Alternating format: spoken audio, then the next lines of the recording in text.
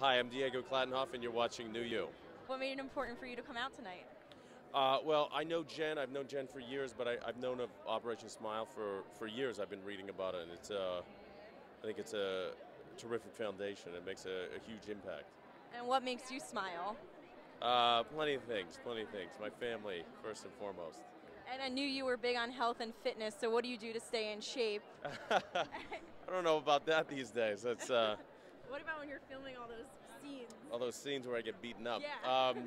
Health and fitness, eat right, stay active, nothing too crazy.